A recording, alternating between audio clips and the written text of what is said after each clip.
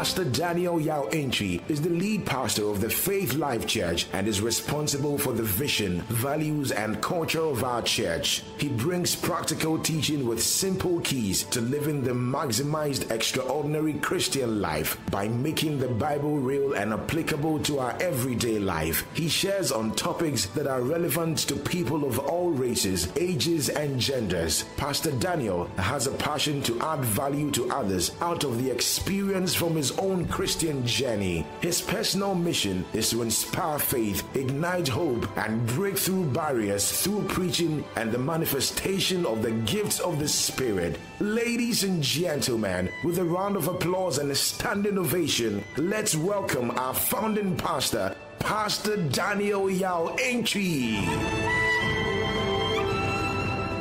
I'm preaching on my zeal for the Lord. 2 Kings chapter 10, verse number 16. And he said, come with me and see my zeal for the Lord. So they made him ride in his chariots. You see, brothers and sisters, this statement was made by King Jehu as he was out to demonstrate his zeal in carrying out the commandment of the Lord. When Jehu said, come and see my zeal for the Lord, what Jehu was trying to connote to us is that zeal cannot be hidden. You will see, when a person is zealous for God, it is demonstrative. The evidence is clear. Hallelujah. Zeal that cannot be seen is fake. Have you seen people who follow politicians? Their zeal is palpable. Their zeal is very strong. Monday, Tuesday, Wednesday, they are on their go. House to house, going to places, convincing people about their political party. They have a zeal. They move from one town to the other and people are following. They are not being paid though, but they are following. They have a zeal. And the evidence is there. Amen. I heard something that when Trump was running the election, 72 hours to the election, the guy did not sleep. He could not close his eyes to sleep.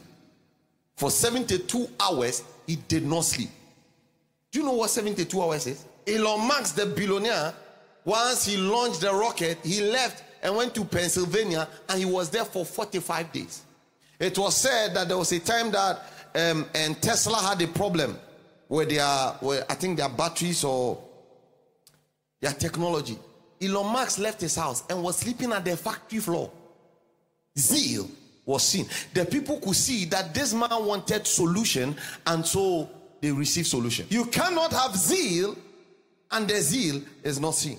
John chapter 2 verse 13 to 17. And the Jews' Passover was at hand, and Jesus went up to Jerusalem and found in the temple those that sold oxen, sheep, and doves, and the changers of money sitting. And when he had made a scourge of small cords, he drove them all out of the temple, and the sheep and the oxen, and poured out the changers' money and overthrew the tables. Next verse. And said unto them that sold doves, take these things hence, make not my father's house an house of merchandise. And his disciples remember that it was written, the zeal of thine house has eaten me up. You know, brothers and sisters, the zeal to add value to another human being's life must cause you to always be on the go for the Lord. Speaking to somebody about God's goodness, speaking to somebody about what God has done for you and how God can do for the person. You know, sometimes we go to places where they plait our hair or they sew our clothes, and we want to tell everybody about it. You're just waiting for somebody to say your hair is nice. You know, shall I have some plug? I can take you to this lady. She will do it. In fact, let me even call the lady for. Do we do that? It's zeal. Our zeal must be demonstrated. Hallelujah. Amen. Jesus began to beat the people. He began to push things. He said, no, this is God's house. It cannot be. Somebody, your passion must be, God's house cannot be empty. We can't have empty seats. Somebody shout, no more empty seats. God needs people to come and lift up hands and praise him. And I've said, I'm looking for a time in this church where I'll see Rastafarians leading songs, people with tattoos leading songs, all sorts of big, because you see, it's beautiful when you give your life to Christ. This week, a guy who bought a shoe for me, when I became a Christian, life was a bit tough. So I'll come and pray, and under my shoe, there was a hole. But my zeal for God, I love God. I was always praying. I even forgot about it. When I come and pray, I forget that under my shoe, there's a hole. But this guy who knew me in secondary school, who knew Rasta, who knew that we used to smoke and drink serious alcohol. Yeah. So this guy who knew me, I was wild when I was in school. He bought me a shoe. So this week he came to my office and we're talking. Then he said, do you know why I bought you the shoes? He says, I knew who you were. I didn't want anything to stop you in your Christian life. And I wanted to do something for you so that you will know that Christianity is sweet. If you come to God, God knows how to take care of you. Someone say zeal. The guy's zeal for the Lord caused him to do something for me to help me stay in God's house. Then I said to him, sir, at that time I was so much in love with God, what I wore or did not wear did not move me. Someone say, my zeal for God. Listen to me. Genuine zeal for God keeps us in pursuit of God and the interest of his kingdom with delight. When you have a zeal for God, it will keep you in pursuit. You will go after God. Brother, somebody's business partner is in this church. The person has been praying. Whoever is out there has been crying, God, when will I meet that helper? And that person is in this church. And God is counting on you to bring that person so that they will connect. Somebody's marriage, somebody's open door, somebody's access, somebody's 10 years from today, help is on the line. Somebody needs somebody 5 years ahead of time. And God is counting on you and I to bring those people to God's house. It is zeal that helps us to keep the hands of believers on the plow without looking back. Sometimes you give your life to Christ and Charlie, the temptation is high. I don't know about you, but sometimes I miss the alcohol. Can I be real? I miss it. But my zeal for God keeps me away from that. But when a person has a zeal for God, sometimes you will sing there by hand, boy be peso me for baby are not tatame. But whilst that is going on and you want to show the guy that you know what's up, then you remember a song, me wasembi semekaya na me pentem de mara me bua me ho unyame na 70 sunsum konkronti so check ma na me jai. Zeal for God. Someone say zeal for God. Even as a businessman or as an individual, you must have zeal and a passion for your work. You cannot just live your life without having a passion or a zeal for that which you are doing. Your commitment to task is what will deliver for you unusual results. But most of the time, we have no zeal. Understand that the work you are doing, it is God that has entrusted it into your hands. And your zeal for God must cause you to excel in whatever has been committed into your hands. Someone say zeal for God. There are many people. Can you imagine if Elon Musk decides to do crusade, how many people will just show up just because of him? But if all of us will begin to turn our workplace as a place where we represent God, and that we don't act out but behave properly, what results we can get for the kingdom? Someone say zeal for God. Someone say I want a zeal for God. You see, a genuine zeal for God engenders a lifetime of stewardship, both in season and out of season. There are many of us, we don't know that we are stewards for God. Our gift, our talent, our commitment. See, your treasure, you are just a custodian of it. God entrusted your gift sets to you so that you will use it to further advance his kingdom. So if you know how to sing, sing. You are an artist, be an artist. You know how to paint, you are a creative, you are an artist. Do it for the Lord. Do it for the Lord. You are a nurse. Remember, your zeal for God must cause you to go the extra mile to be a blessing to somebody. So that when you are introducing the person to God, they will serve God. I told you people, when I became a Christian and I was on fire for God, there were times I was hungry, and Pastor Victor's wife would give me palm nut soup and rice. And her palm nut soup, there's always some hint of ginger that you can feel at the back of the soup. You see, have you noticed that it looks like all my salvation or commitment to God, it was food? Yeah. Your zeal for God must cause you to be a blessing to somebody. Then it's easy to win the person for God. Hallelujah. Romans chapter 8 verse 35 to 37. Quickly. Romans 8. It says, who shall separate us from the love of Christ? Shall tribulation or distress? In other words, there are things that can draw us away from God. He says, or persecution or famine. There are times that some people feel persecuted by their siblings, their colleagues, even by a political party. But when these things go on, introduce those people to God. Famine means lack. They work so hard, but there's no corresponding resource.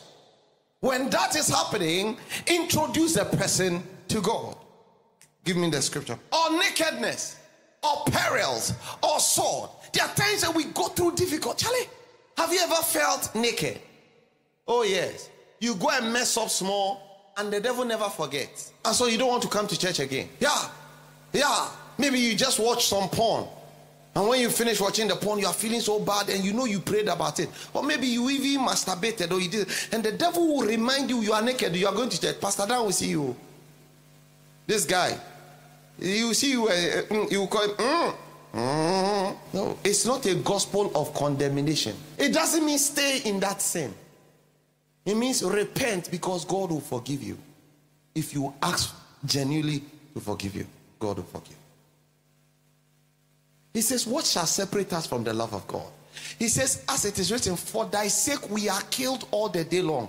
We are counted as sheep for the slaughter. Nay, in all these things we are more than conquerors through him that love us. God is saying, no matter what you've gone through, it is not too much for me not to forgive you and love you again. I used to be an idol worshiper. I was being trained to be a fetish priest. So when I came to Christ, I used to struggle that God will love me. Fetish priest though. So I felt, no, God may love some people, he may entertain me, but he may not love me. But God's love, irrespective of what you've done, he forgives and never remembers. Who remembers is the devil. He keeps reminding you of what you did so that you will no more serve God. But God wants to forgive us. God wants to have a relationship with us. God wants to be a blessing. God wants to use your life to show people who are also going through what you've been through, that I can change the life story of anybody that gives me the life. Hallelujah. Number 4, zeal engraces the believer to serve God as a seed. In other words, the zeal, it empowers you. It empowers the believer to serve God as a seed, which impacts on the generations of such people. You serve God. You serve God what? As a what? As a seed. What do I mean? You are serving God because you want to change your history. You want to change your foundation. You want to change the story of people in your life, in your family. You know, we all come from all sorts of interesting backgrounds. We've all gone through all sorts of experiences. But some of the experiences we don't want our children to go through. So when you have zeal for God and you are serving God, God has a way of changing the story. When you serve God, he has a way of changing your generational story. That which I've struggled, Berima will not struggle because of my zeal for God. Brothers and sisters, your story can change when you decide to pursue after God and do the things that pleases him. Hallelujah. You see, give me Psalm 112 verse 1 to 3. Praise ye the Lord. Blessed is the man that feareth the Lord, that delights greatly in his commandments. His seed shall be mighty upon earth. Remember, it begins by you. He's saying, blessed is the man that delights greatly in his command. So when you become a child of God, when you become a Christian, when you become a follower of Christ, when you give God a chance in your life, and begin to live by the things he says to live by, the Bible says it has a transcendent effect. It moves from you to your seed. Your seed here could be your business. Because one of the commandments of God is this. He says that, seest thou a man diligent in his works, he shall not stand before mere men, he shall stand before kings. So when you are diligent with the work or the task that is brought before you, the scripture says you will stand before kings. The Bible tells us this. He says, I returned and saw under the sun that the race of life is not to the swift, nor the battle to the strong, nor riches to men of understanding, nor favor to men of skill, but time and chance happens to them all. What it means is that if you want riches, you need understanding, because God will give all of us a time and an opportunity. But will you be prepared when those opportunities are released? Time and chance, it happens to who? Them all. So it's not because God favors some people and does not favor some people, but those that have prepared themselves and are ready. And based on this commandment, if you begin to be skillful, he says you will obtain favor. When you go to Launcher, you can pay $24,000 for a kitchen. You can pay 320,000 Ghana cedis for a kitchen. Is he a better carpenter than other carpenters? Yes. But is he a better human being than them? No. Is it because they are Lebanese? No. The difference is that they have honed their skill. They have perfected their craft. And based on the scripture instruction, anybody that obeys the instruction, whether they are Christians or non-Christians, God will honor his part because they are being skillful with the skill sets that God has given them. And when you begin to be disciplined and live like that, it affects the discipline of your children. They can't just live anyhow. Hallelujah. Praise the Lord. You see, in the natural, when one stops serving, his name gets off the payroll of the organization where he serves. That's why God wants you to serve the interests of his kingdom. Praise the Lord. In the military, when one stops serving, apart from being off the payroll, he also loses his command, because his authority is only retained as long as he's in service. So, your command over the affairs of life is dependent on your zeal for God. Your command over the affairs of life is dependent on your zeal for God. That's why you must be zealous. That's why Bishop Oyedepo said, when you go with the gospel of power. You can command sickness and they will leave because of your zeal for God. So you go and the person says, let me pray for you. The scripture tells us that they went preaching, God working with them, confirming the words preached with signs and wonders following. So when your zeal for God causes you to go out and reach out, and you go observe the person is not happy. He says, sister, I came with a blessing. Can I pray with you to believe God for whatever it is? Say, I'm leaving, but this money you are trusting God for, God will provide for you before the end of the week. And you just do that and pray with the person and go and watch and see. Things start working for the people. Miracles starts working for the people. Testimonies, because your zeal for God causes God to back you with his power. Someone say, my zeal for God causes God to back me with his power. When a farmer stops farming, his harvest season stops. When you stop being on fire for God, zeal for God, and reaching out the lost, your testimonies stop. You must connect your destiny to this outreach that we are saying. You must connect your life to God. As I reach out to many, also cause people to reach out to me. You see, zeal energizes believers for delightsome and tireless stewardship that keeps him going no matter what. Your zeal must cause you to tirelessly pursue after God. Because there will be days you wake up and you are tired. Have you ever been to a gym? When you go to the gym, Charlie, it's nice, but when you leave and you come back home and you wake up the following morning, it's not easy. I started squatting. I'll squat, beginning. By the time I got to 15, my leg was shaking. I kept doing the following morning, Charlie, but you discover that the more you go, the less the pain you feel. And the more your body starts sculpting, the more you work for God, the more, if you stop working, the harvest will stop. And God knows how to pay you. it is foolishness to be shameful for what is gainful. Why am I saying this? Because, you know, there are many of us, when we start, oh, what are you saying? Please stop. This one that he says he has become a Christian. He will laugh at you. No.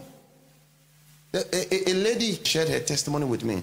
She says that she and the husband had been married for 5 years. And she said to me that, you know, I was trusting God for the fruit of the womb I was not getting. And I was always depressed and I was praying and nothing was happening. So one day, my husband said, why don't you stop whining?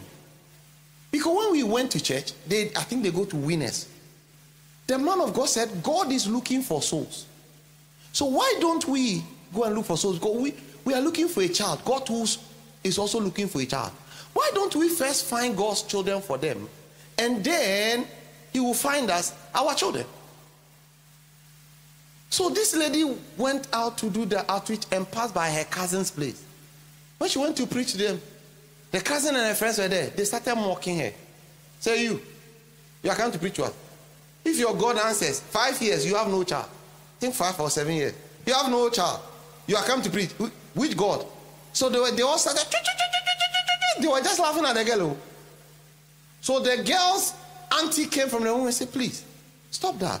If you not listen, tell her, okay, you next week.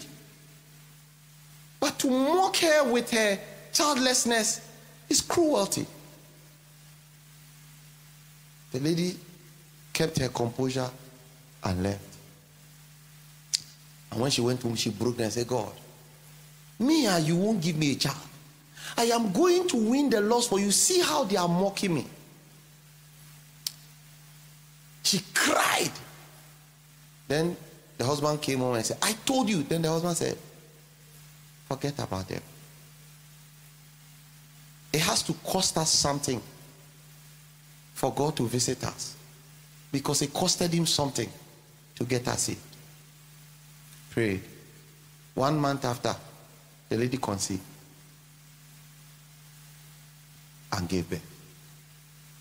Many years after, the sister, all the friends, they all got, 2 of them got married, but never had a child. God knows how to find. The cousin there, no man even came. Because see, God knows how to judge you. It is not yours. You let them mock you, but go on, be on fire for God.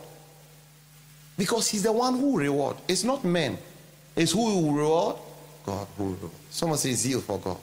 While we have compulsory retirement age in every organization, in the kingdom, stewardship has no retirement age. Serving God has no retirement age. Representing God in your marketplace has no retirement age. Because stewardship provides a platform for all of us, even in our old age. It provides what? A platform, even in our old age. There's no retirement age. So your age notwithstanding, you can go, oh, my waist. Don't forget about your waist. You can go. I'm busy. No, you can make time and go. Someone say, I'll go for the Lord. Abraham began pursuing God at the age of 75. And he did it till he went to heaven at age 175. Abraham. Hallelujah. That's Genesis chapter 12, verse number 4. And Genesis chapter 25, verse 7 to 8. When you go, you can check it. Moses was actively in pursuit of his calling till 120 when he departed to glory. Hallelujah. Deuteronomy chapter 34, verse 7. Exodus chapter 3, verse 7 to 10. Hannah was still serving God with prayer and fasting at the age of 84. You can find it in Luke chapter 2, verse 36 to 38. See, so from the testimony of Abraham, serving God is a lifetime opportunity until one draws his last breath. Serving God is a lifetime opportunity. Someone say, I will serve God. So in Hebrews chapter 12, verse 12 to 13 says, therefore, we must lift up the hands which hang down and the feeble knees and make straight paths for our feet, lest that which is lame be turned out of the way. But let it rather be healed as we engage with the lifetime race up. Let's get the lost back to God. Let's get the broken back to God. Let's get the depressed back to God. Let them not turn to the world. Let them turn. Amen.